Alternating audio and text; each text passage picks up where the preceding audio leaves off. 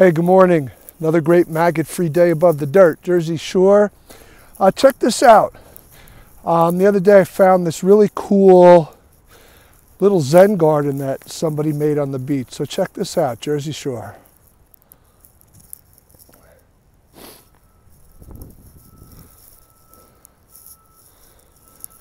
So really cool.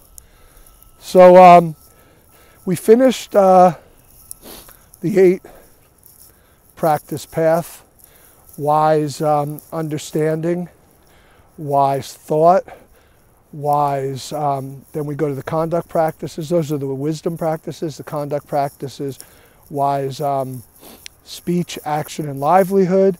And then the last 3 are meditative, mental discipline practices, wise effort, mindfulness, and concentration.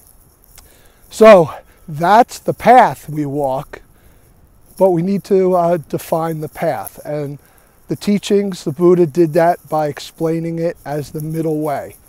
So before we talk about the middle way, which I've already done, so I'm not going to rehash it too much, but it's important to understand, you know, if one end of the spectrum is bliss and one is suffering, then the middle of those two is where we need to be.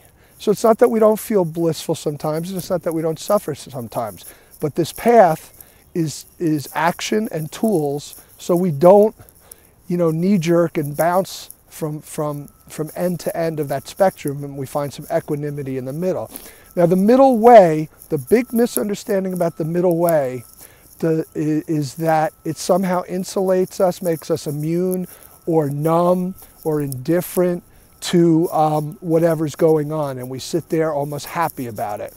And that's wrong, really friggin' wrong. We can sit there being grateful, we could sit there being satisfied, content, knowing that what we're dealing with will pass and we don't have to pursue or avoid to deal with it. We can engage it. And that's what the middle way is about, engaging what's present.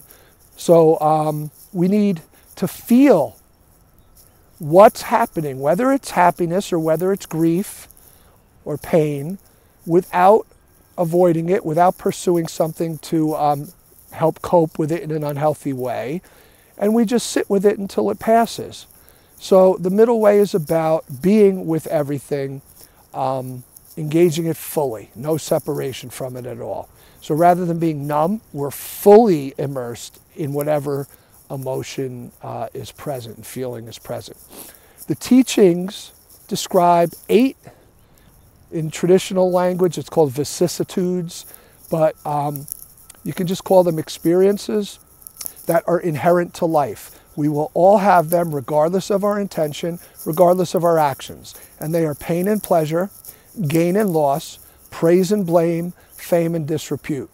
We will all have these experiences, and our spiritual path is about managing them and trying to find equanimity between them and not get caught at either end of the polarity spectrum for too long and become attached. And that's when we end up pursuing and avoiding, clinging, craving, etc. So basically what this means is, through the middle way, we traverse this middle way through these 8 experiences. And of course there's many sub experiences to them, but these are the 8 main ones the teachings explain. And we do this without adding anything. So what that means is, when pain is present, we feel it until it dissipates on its own. When pleasure is present, we enjoy it till it's over without trying to cling to it or pursue it or recreate it. Once it's gone, it's gone.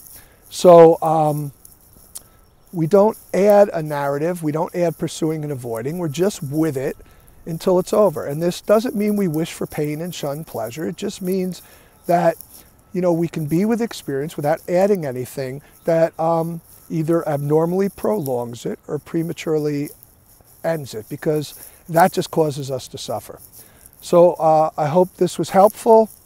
The middle way, defined it, understanding how we apply it through the Eightfold Path is our blueprint for walking that middle way, and the experiences that we all have to walk that middle way through.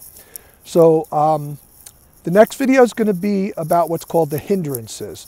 Usually these are talked about just in regard to meditation, but since every moment of our lives is a meditative moment, it's important that we understand how the hindrances affect our whole life in every moment, not just when we're sitting and meditating. So we'll talk about the hindrances next. Have a grateful, maggot-free day above the dirt. Peace out.